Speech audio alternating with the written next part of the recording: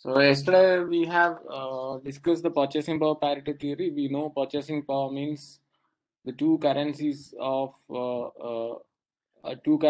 in equilibrium, known as the currencies are being at par. When a basket of goods is priced the same in both countries, taking into account with the exchange rate. So we have discussed the par value of currencies, bond, etc. So we have explained the calculating purchasing power parity, and the relative version of purchasing power parity is calculated through a formula. The formula is S is equal to P1 divided by P2. So S is equal to exchange rate of currency 1 to currency 2. P1 is the cost of goods X in currency 1, and P2 is the cost of goods X in currency 2. Then we explained comparing the nation's purchasing power parity. So we can compare cross-country analysis. We can do a cross-country analysis. So we can compare the two countries of their purchasing power and understand the price differences of goods due to the purchasing power disparities. So we have discussed the real GDP, nominal GDP, and the GDP differences due to purchasing power, and we have discussed the GDP means purchasing power effect of GDP between countries. So this graph shows the GDP differences due to the purchasing power parity disparity effect.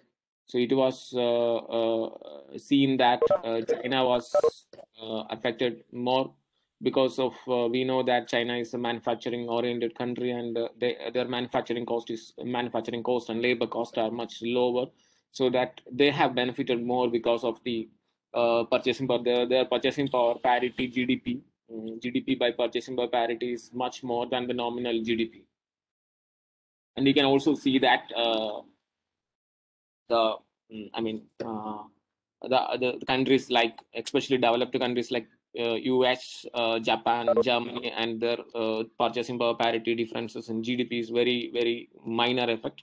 And as far as India is concerned, India's GDP by purchasing power have a disparity over the nominal GDP. So this was explained in the last class. So next, now we can go for the detailed explanation of purchasing power and its drawback. So relative purchasing power parity. Purchasing power parity is different type. The one is relative purchasing power parity. So it is relative purchasing power parity is an economic theory that states that exchange rates and inflation rates in two countries should be equal out over time. So relative purchasing power parity theory states that the exchange rate and inflation rates levels in two countries should be equal. But I don't know, in practical it is been possible.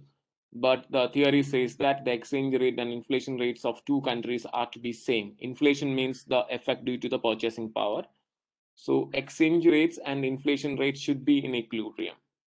So relative purchasing power is an extension of absolute purchasing power, in that it is a dynamic. It is dynamic means the inflation rates varied across the months, varied across the days, and exchange rate also varied across minutes, across seconds, or across hours between or among the currencies. So it is very dynamic. It is not static. While purchasing power is useful in understanding macroeconomics in theory, in practice, relative purchasing power parity does not seem to be hold true over short-term horizon. As rightly said, that the relative purchasing power parity is theoretically possible, but in practical, it is very difficult to be possible. The inflation is really dynamic, and the exchange rate is dynamic. So the exchange rate and inflation rates between two countries are to be same. It is never happen. So it is impractical. But in theoretically, we can say that the relative purchasing power parity is the equilibrium state of exchange rates as well as inflation rates among countries. Got it? Any doubts? Relative purchasing power parity?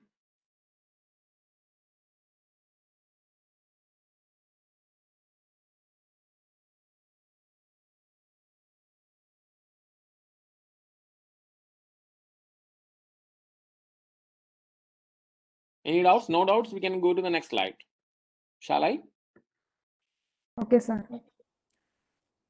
So reasons, according to the concept of relative purchasing power parity, that 3-point difference will drive a 3-point change in the exchange rate between the US and Mexico.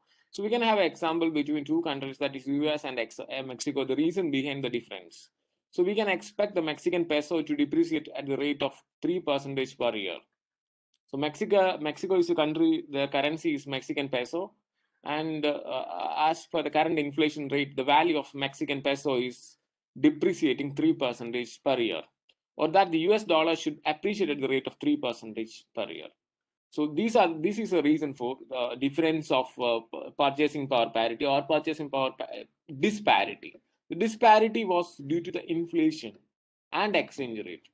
So here the two countries, Mexican peso, Mexico is not much a developed country like US. So Mexican peso, their value is decreasing year by year. The decreasing year per year is 3%. But the US is a very well developed country, and their value, their currency value is appreciating 3%. So the both currencies moving in opposite direction, so that there is no point of equalizing the exchange rate and inflation rate of two countries, so that we can say that the relative purchasing power parity is not possible. Got it?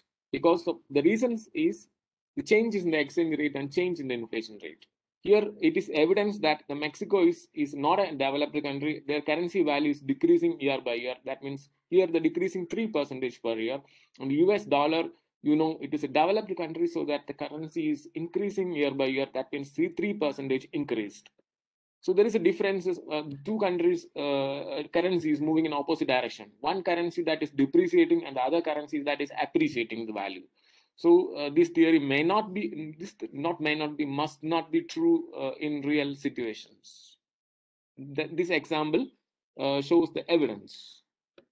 Okay, got it?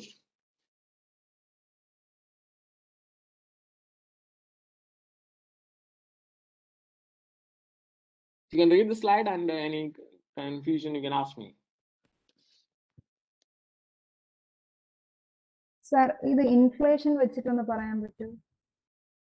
This is inflation because here it is happened due to the exchange rate differences and inflation. Means depreciate the rate of 3% means two factors may influence the inflation as well as the exchange rate differences. Here the 3% depreciation happened in the Mexican pesos value. The reasons are inflation and exchange rate differences. And the 3% increase in the appreciate the value of US dollar, the reasons were inflation as well as exchange rate differences. The two reasons are included here, right? So these two reasons are the main focus point which cause the purchasing power disparities. Got it? Okay, sir. Sir, അപ്പോൾ practical ഒരിക്കലും ഒരുമിച്ച് വരത്തില്ല. എപ്പോഴെങ്കിലും എവിടെയെങ്കിലൊക്കെ വരുമായിരിക്കും, but practically വരാൻ ഒരു സാധ്യതയില്ല. Because these factors are dynamic, every time it is changing. Static അല്ല, അതുകൊണ്ടാ. Okay, sir. Clear.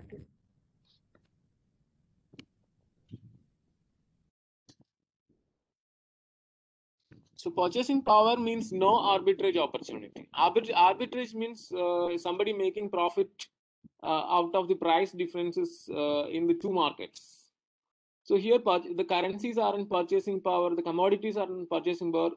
The people will not take the effect of arbitrage. That means the people have no scope of doing business in currencies, doing business in commodities. The people will be stuck at home. Okay. So they cannot make a profit out of that. But this is only theoretical. But in practice, there are price differences in the market, the price differences in the wholesale market, retail market. We can purchase something from the wholesale market and we can sell it in the retail market, so that the purchasing power is not happening there. So that is, purchasing power means no arbitrage opportunity. But in theoretically, we can say that purchasing power or no arbitrage opportunity is there, but in practical, it is not possible. According to purchasing power parity, a pencil in Canada should be the same price as a pencil in the United States after taking into account the exchange rate and excluding transaction and shipping cost. Okay, so a pencil in Canada should be the same price as the pencil in United States, but it is never happened. So in other words, there should be no arbitrage opportunity for someone to buy inexpensive pencil in one country and sell them in another for a profit.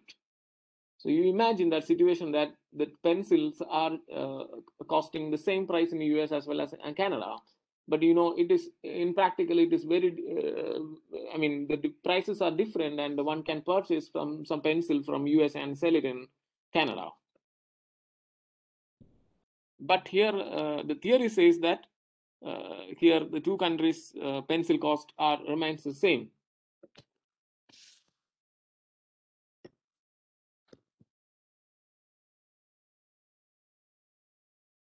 Okay, any doubts?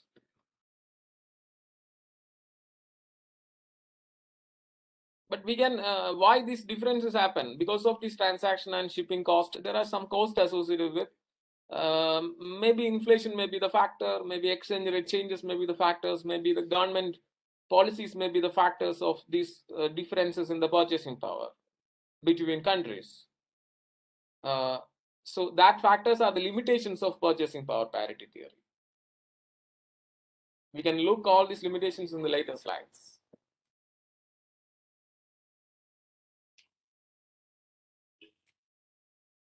Hope you have insights from this slide.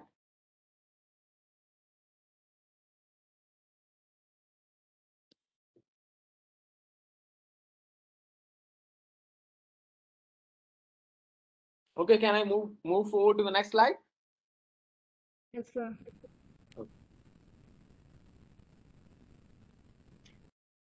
So example of relative purchasing power parity. Suppose that over the next years, inflation causes average prices for the goods in the US to increase by 3%. In the same period, prices for the product in Mexico increased by 6%. So, the inflation of two countries are stating here. US, the inflation has been increased by 3%, and Mexico, it has been increased to 6%. We can say that Mexico has had higher inflation than the US, since the prices there have risen faster by 3 points. Okay, so this may be the reason. This is a reason for the differences in the purchasing power parity theories between two countries. Maybe inflation may be the real most important construct or variable that lead for the differences in the purchasing power parity.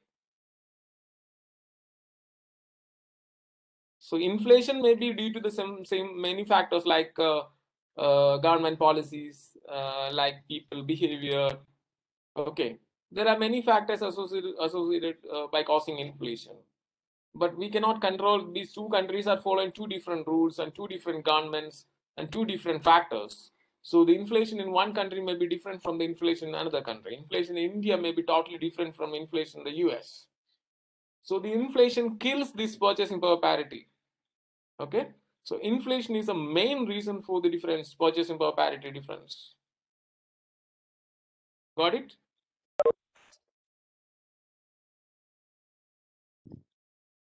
Yes, sir. Okay.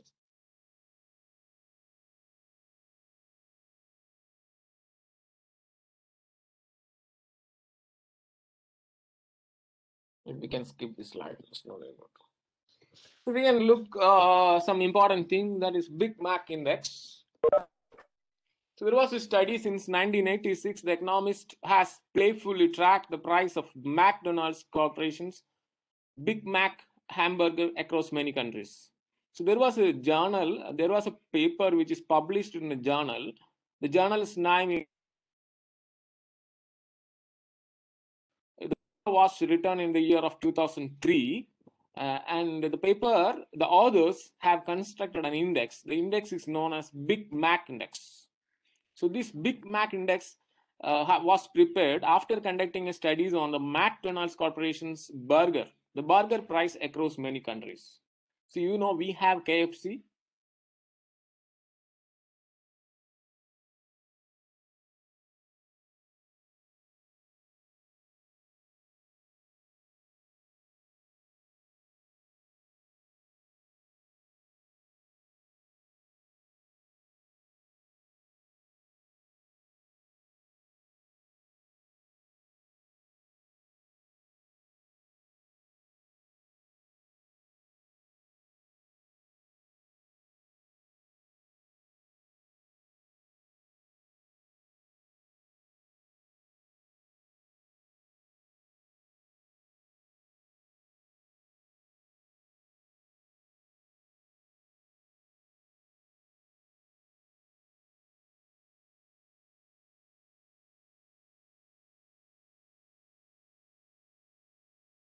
Factors, the factors which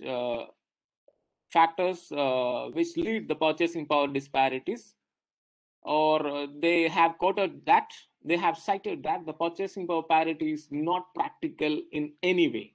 So they have proved with the help of constructing an index named Big Mac Index. This Big Mac Index was constructed by comparing the price of Big Mac hamburger. Big Mac is the McDonald's Corporation's burger manufacturing unit. So they have constructed an index, and the index was named as Big Mac Index. So you understand, hope you understand this slide. And they have proved that the purchasing power parity theory is not a good reflection of reality.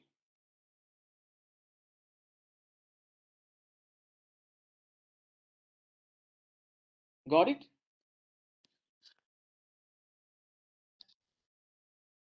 Sir. Yes. Any doubts?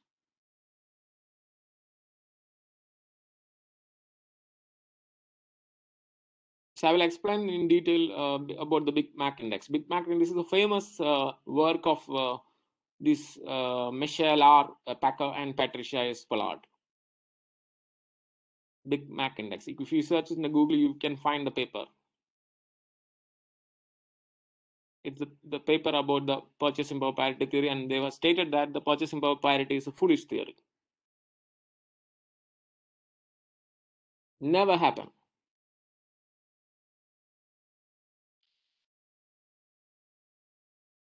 You can also conduct similar studies and prove that this theory was wrong by comparing the prices of commodities. Cross-country analysis can be done. So Ajim Shah pointed out that there is a price differences in the Toyota cars. So the price differences in the Toyota car across countries may be due to some factors. The factors we have to identify that maybe the GST or maybe some other government taxation rate. Many factors have influenced because of many. In some countries, you know, Toyota car is most demanded in India because some people have preferred this brand due to the quality of the brand. So the people are trying. People have a willingness to purchase the Toyota brand even if the prices are high. So you know the people in countries they are willing to purchase Apple phones even though the prices of the Apple phones are high. So this may lead for the inflation.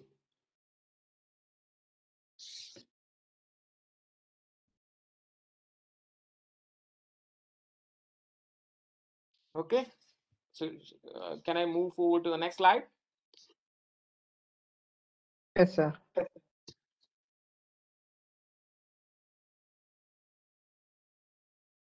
So what about the Big Mac PPP? Big Mac PPP is an informal index. So it is an informal index used to compare the purchasing power between currencies as compared to the price of McDonald's Big Mac.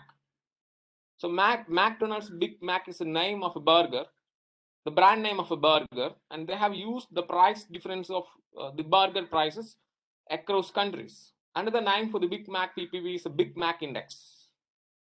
So the two concepts or two terms we are using, either it is Big Mac PPP or the Big Mac index. So currencies are compared against the local price of Big Mac in the nation's currencies. So depending on the ratio, the currency could be considered over and undervalued. So after this study, their findings tell us, some of the countries' currencies are overvalued, means depends on the prices of these Big Mac differences. For example, if they compare the Indian Big Mac prices and the American Big Mac prices, if India's Big Mac prices are slightly inflated as compared to the America, the findings may be the currency is undervalued or overvalued, because the price differences, they can find that the currency is undervalued or overvalued. Okay, so after reading the paper, we can understand that some countries the currency is overvalued and the effect may be lead to the price changes. Some countries the currencies are undervalued. Overvalued means it's like overpriced. The currencies are overpriced. Undervalued means it's underpriced, because there is a scope for improvement, but it is still underpriced. Okay. Any doubts?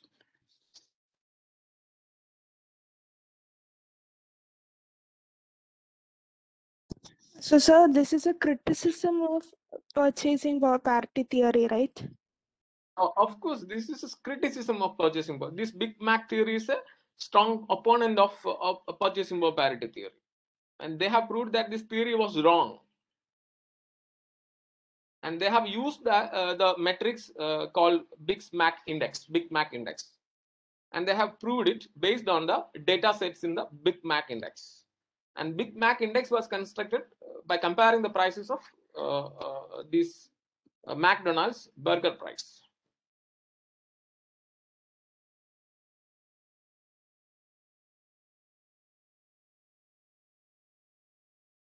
Okay, shall I move forward? Yes, sir. So now we can look on the drawbacks of purchasing power parity, the reasons behind the price changes.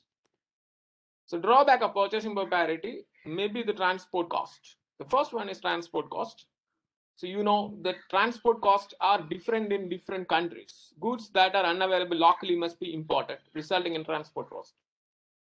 So transport cost is one of the main components that causes the inflation as well as the price differences. You know the transportation cost is different in different places. Even India itself, it is different in different prices. Tamil Nadu transportation cost is different from Kerala transportation cost. And it is different from as compared to Maharashtra. So these costs include not only fuel, but fuel itself, it is different in different prices, different places in India. And also import duties also included in this transportation cost. So imported goods will consequently sell at a relatively higher price than do identical locally sourced goods. You know the Toyota cars in Dubai, it is very cheap as compared to India. The Toyota cars in US and Japan, it is cheap as compared to India. So why India's Toyota cars are priced high? Maybe due to the transportation cost or import duties as well. Sometimes the Toyota in India, they have used some patent rights of Japan. In Toyota India should give every year some patent charges to the Toyota. May I know the country, home country of Toyota, Japan or Japan, right?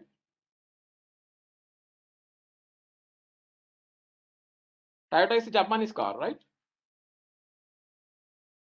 Can you unmute and say?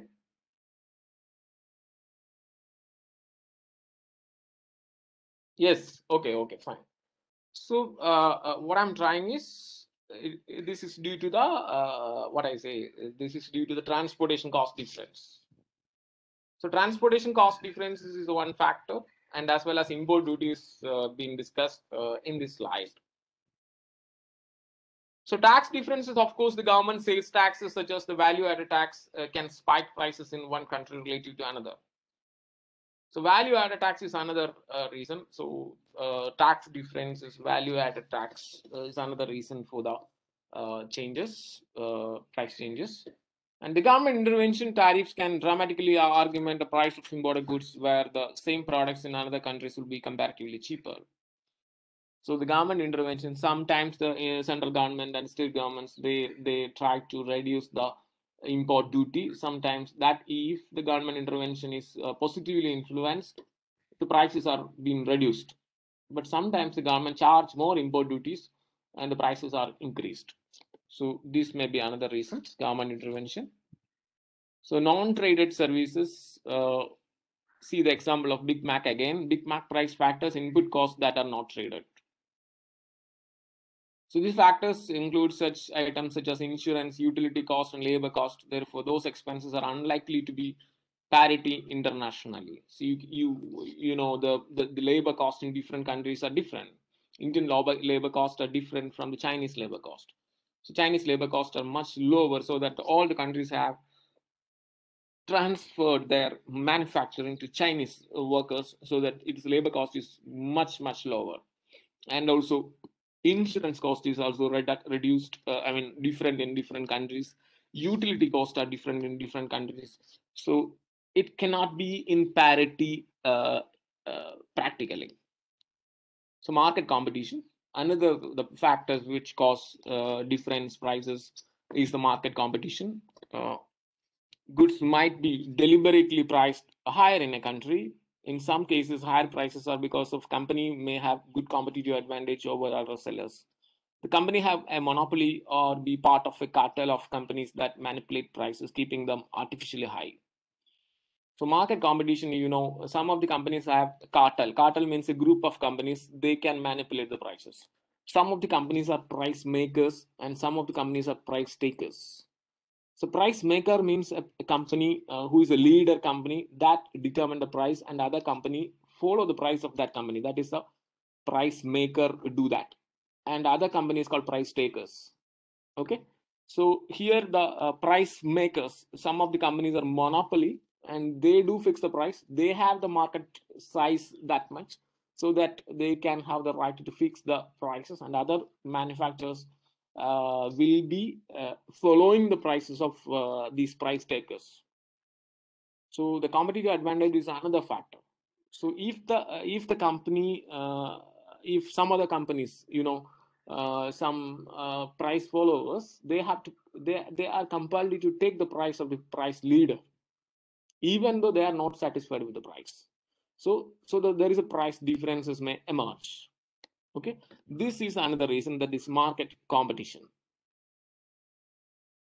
Okay, any doubts?